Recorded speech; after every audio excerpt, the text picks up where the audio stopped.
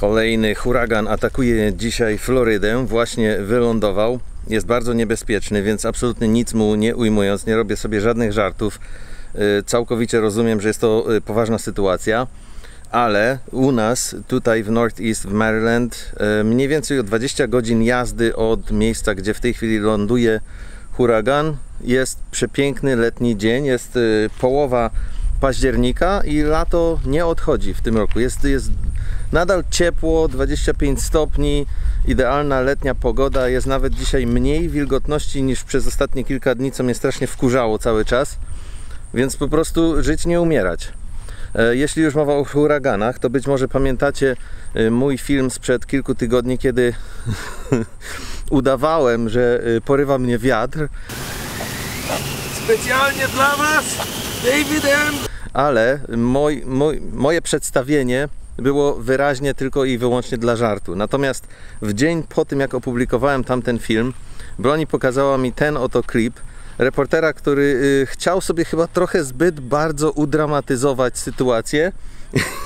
Gdyby nie ludzie przechadzający się całkiem normalnie zaraz za jego plecami, to można było nawet uwierzyć, że jest mu ciężko utrzymać równowagę w wietrze, w którym kręcił ten reportaż.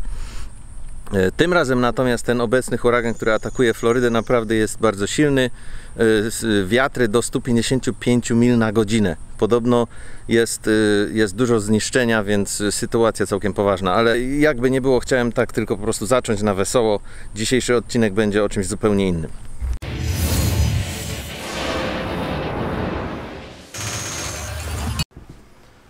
Uciekł nam jeden patroniusz. Taka smutna sytuacja. Nie jest to najlepsze uczucie, jak przychodzi e-mail z Patronite mówiący o tym, że mamy jednego mniej. Chciałby człowiek dostawać tylko e-maile z Patronite, które mówią, że jest tam o jednego więcej, ale niestety tak się też w życiu zdarza. Z jakiego by to nie było powodu, to oczywiście nam przykro. Tak czy inaczej, dziękujemy serdecznie tej osobie, która właśnie odeszła, za wsparcie przez ostatnie 3 miesiące. I dlatego, że to się stało, postawiłem sobie taki cel, żeby zastąpić go 2 nowymi. Więc jeśli macie taką możliwość, jeśli chcecie wspierać nasze działania, jeśli podoba Wam się to, co robimy, to tutaj jest link w tej chwili na ekranie do naszej strony na Patronite. Serdecznie zapraszamy. Mamy tam wyszczególnione cele, do których zdążamy i muszę Wam szczerze powiedzieć, że w tej chwili istnienie tego kanału jest tylko zawdzięczane Wam, naszym sponsorom. Chcemy jak najbardziej dostarczać Wam więcej filmów wysokiej jakości. Chcemy jak najszybciej znowu pojechać do Polski, ale oczywiście trzeba też za coś żyć w międzyczasie. Witam szanownych widzów. Jest 7:30 rano, znajduję się w miejscowości King of Prussia w stanie Pensylwania. Wstałem o 5 rano, żeby tutaj dojechać, ale nie narzekam, bo dane jest mi filmować dzisiaj coś bardzo ciekawego, coś, czego jeszcze nigdy wcześniej nie doświadczyłem i będę pracował z bardzo interesującymi ludźmi po raz kolejny. A dookoła mnie taka mgła poranna, która się całkiem ambitnie utrzymuje tutaj, więc to też dodaje klimatu.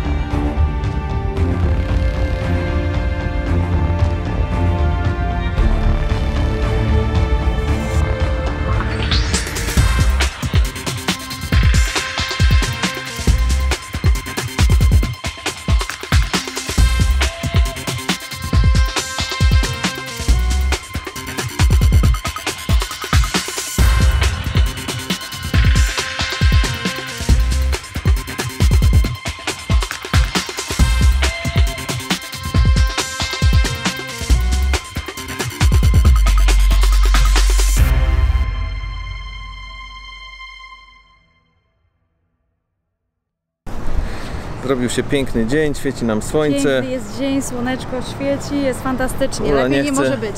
Ula nie chce opowiadać nic, ale ją zmusiłem. Tak Powiedz trzeba, mi, to trzeba. Jak się zaczęła ta historia z lataniem? Okej, cała ta nasza historia zaczęła się dokładnie w tamtym roku w listopadzie. Mój syn starszy, który miał 15 lat, kończył, chciał takie urodziny. Z chłopcami, z kolegami spróbować indoor skydiving.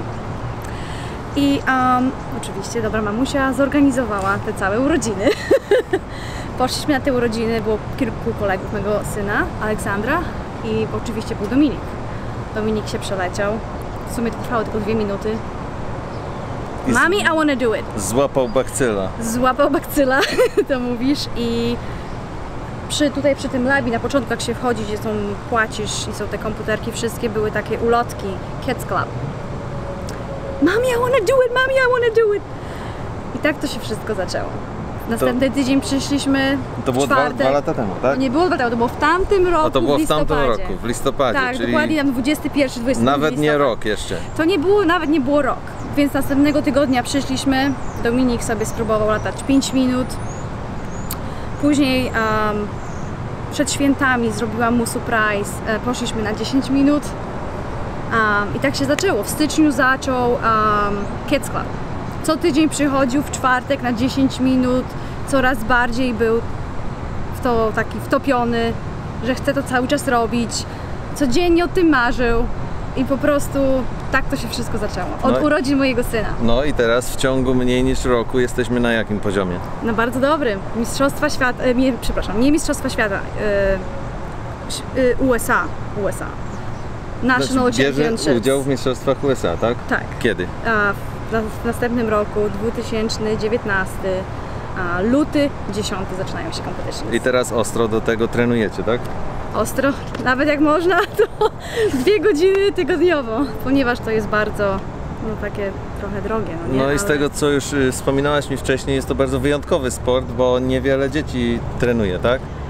No nie jest to jest dostępne dla wszystkich, niewiele trenuje, to jest taki bardzo egzotyczny sport, może to znaczy, hobby nawet. Czy można powiedzieć, że niewiele dzieci ma talent, żeby dojść do takiego poziomu? Nie, wszystkie dzieci nie wszystkie dzieci mają talent, ale mi się wydaje, że po prostu to jeszcze nie jest tak, to jest dostępne dla wszystkich, ale po prostu to jest bardzo drogi sport. To chyba mi się wydaje, mi chodzi o te pieniążki, mi się wydaje, że to jest bardzo drogie. Sami staramy się jakoś znaleźć jakiegoś sponsora, żeby nam pomógł to sponsorować. Czyli jeśli chcecie zasponsorować Dominika, dokładnie, jego latanie, to zapraszamy. Zapraszamy, albo po prostu nawet sami, żebyście wszyscy spróbowali, to jest coś fantastycznego dla każdego, experience, po prostu super fantastyczne. Tak, ja myślę, czujesz się jak rybka w wodzie. A ty próbowałaś? Raz. I co, było fantastycznie? Oczywiście, że było tak... nie do końca. Nie wiem, jak to opisać, bo oni ci mówią tak: masz być na brzuchu, leżeć, nóżki masz troszeczkę mieć zgięte i masz być wyrelaksowany, taki zrelaksowany. Ale jak możesz być zrelaksowany, jak ten wiatr mocno w ciebie uderza, masz być prosty, mięśnie, to po prostu jest strasznie, to jest fajnie coś takiego w ogóle spróbować, ale pierwszy lot to nie jest taki fantastyczny. Fajnie jest, jak już coś umiesz, możesz skręcać, możesz robić różne przewrotki, jakieś tam twisty, tak jak właśnie Dominik to robi. On po prostu jest takim naturalnym sportowcem. U niego wszystko przychodzi tak łatwo. Czyli w lutym zrobimy follow-up i w lutym zrobimy follow-up na mistrzostwach USA. Po mistrzostwach albo w trakcie mistrzostw. Dokładnie, mam nadzieję, że Dominik, no nie wiem, wykaże będzie się. Błyszczał. Trzymamy kciuki wszyscy za Dominika. Tak.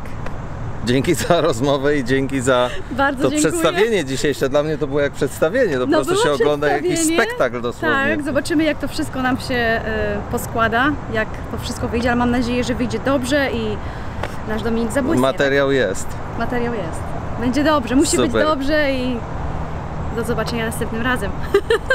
Rozpoczynając pracę nad naszym nowym pomysłem na biznes, który omawialiśmy w ostatnim odcinku na tym kanale, spotykamy cały czas interesujących ludzi. Jedną z takich interesujących osób jest Frida, która stara się zmienić oblicze lokalnego sklepu, który do tej pory był tylko sobie właśnie lokalnym sklepikiem. Natomiast Frida ma wspaniały zakres pomysłów na to, co chce z tym miejscem zrobić i jak je przekształcić. I mam wrażenie, że dzisiaj nie będziecie jej oglądać po raz pierwszy i jedyny.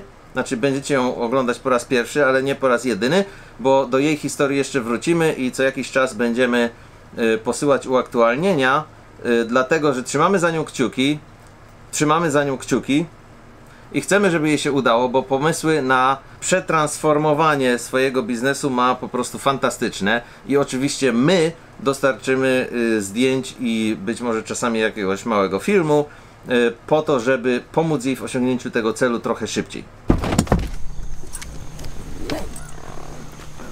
We just have a business meeting to attend to as a part of today. Look at you with your business notebook in your hand. Life on the water is good. Oh, I see, right there. Yeah. Oh God, no. Everybody says that in the beginning. No, I just felt like it would be great to document the changes and then try to get some more of the backstory of this place, because from everything I understand, one, there's a huge connection in the community. Like, we have 40, 60-year-old, 7-year-old men come in talking about, like, when I was a kid, I used to climb up here, and this was my first job, and I remember when there was a gas station here, and like, there's a very long history here. And when I was looking to buy the building, we'd get a survey done to find out where the boundaries were, because we're practically in the middle of the road and nothing made sense. When I went up to the liquor board, they had a map on the wall of this peninsula, and it said something like T&J liquors or wines, and it looked like it was from the 1800s. Wow, that's so I crazy. wanted to like see if I could try to tell the story of how and this place came to be, because it like it's from the 1800s. It's not. It's definitely not. It was built. This building was built in the 1950s. It started down there, and then they added on and added on, and it hasn't had much love in the last 30 years. So I'm trying to. So how did you get it and find it? Because your accent is not from Cecil County. No, I'm originally from Ireland. How I got to be here? Yeah. Oh, it's not. I would not have known it was Ireland. I thought it was like somewhere north. Minnesota or Canada. Yeah. I get Wait, you were born in Ireland? Yeah, and grew up there. I was 18 when I came here with a backpack down in Isn't that crazy? New Jersey. I came to Maryland when I was 18. Really? From Texas, though, not Ireland. A little bit different. My dad said I emigrated for a tan, like just to get a tan. And I have curly hair, so I didn't like the rain in Ireland. You're not just Irish, you know, when people say, "Oh, I'm so Irish." No, like where were you born? In Michigan. Right. You're really, well, my really... great-great-grandfather. No, that doesn't count. Sorry. He's from Poland and he hears that kind of thing all the time. I was born in Poland too. Well, I can tell you weren't born in Cecil County either. No. Although I hate to do this to you, people do it. You're like, do you know that one Irish lady? She's in New York State. I'm like, no. But there is a Polish lady who lives there, and it was a Margaret. It's like Margaret, but it's the Polish version of Margaret. Anyway, she's from Poland, and I find her fascinating. I will connect you guys. I'm always like, oh, you need to meet this person. Great, it'd be fun. Maybe this could be part of your business here. Yep, connecting people? Yeah. Probably. Maybe you could make it into a meeting place. So like, set up That's a part of my goal. So, really? Yes. So the way I see it is like we're in our own little world down here. Like we've got Main Street, which is a beautiful, quaint, boutique town that has all these really cool stores in it and great places to eat. But then you got us. We're kind of like in the country, secluded. We have the state park. We're very naturey. We've got the water right here, and people have lived here for generations. Like there's people who've just moved here, but a lot of people whose families have been here since colonial times, and it's kind of like amazing. So unlike you, who were like, I'm like, I like it down here. I'm just gonna move here. I loved boating. It got me here. But I thought that this store is the central location for many things. Like we've had tickets. Can you send a message to somebody? Like the sense of community in this store is crazy. Like if you don't know somebody's order when they walk through the door, if there's cigarettes, they kind of get annoyed with you. Kind of like, don't you know who I am? And I'm like, well, I do, but I just can't remember. It's funny. So one of the couple things I want to do here is I have that food truck out there. We weren't able to put a deli in the store and keep the apartment upstairs, so I bought this gorgeous food truck that I'm trying to get going. And out of it I want to do like a deli, but like foods for people to take home, chilies, you know, all the stuff that That's such a good idea. we need to help support our lifestyles without it being fried or straight out of a freezer. Pamiętacie taki serial Przystanek Alaska? Był kiedyś emitowany w polskiej telewizji, pewnie chyba nawet nie raz. Bardzo fajnie się oglądało i z jakiegoś powodu Frida przypomina mi niektóre postacie z tego właśnie serialu.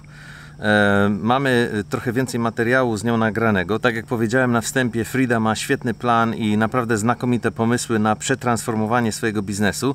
Basically, Mrs. Weaver, who owns the building, we basically have a friendship where we, you know, have an understanding of what I want to do and what she wants to do with her life. And she said, listen, I'll lease you the property, just give it a shot. So that's what I'm doing, giving it a shot. And so far, you know, it was a really challenging summer from a weather perspective. We didn't have the boater traffic, but I've never been focused on boaters. They're, you know, a part of our community, but they're not our primary business. Business is a local business. So from a local's perspective, I'm getting wonderful feedback. We're selling more products. We have more to offer. Things are easier to find. We're building relationships. We're getting the word out there that we're here.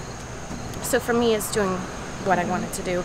I just have structural issues that I need to overcome so I can add the next level of activities, like doing tastings, getting the food going. There's an apartment upstairs that's vacant now, so I want to be able to have classes. Ale zanim pokażemy Wam więcej, chciałbym poznać Waszą opinię i zastanawiam mnie, czy po prostu dla Was jest coś takiego interesującego. Na ile Was to wciąga? Takie historie z naszych lokalnych okolic i wprowadzanie różnych właśnie takich dodatkowych postaci na ten vlog, z którymi za jakiś czas możemy się znowu spotkać i pokazać Wam, co się zmieniło, jak sytuacja postępuje.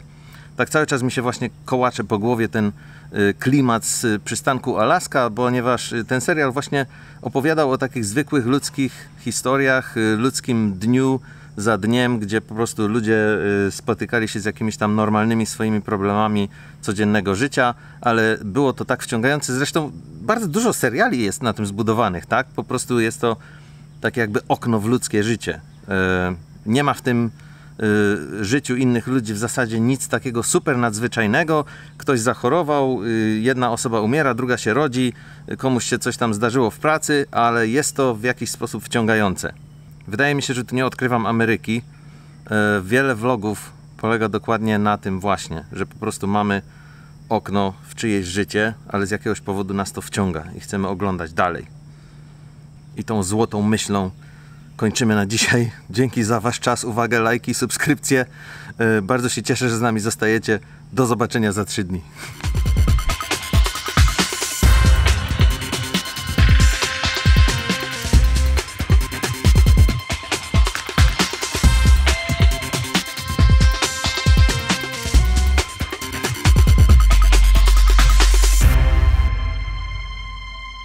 Teraz już przechodzimy do głównego tematu dzisiejszego odcinka, a tak w zasadzie to sobie to jeszcze raz nagram.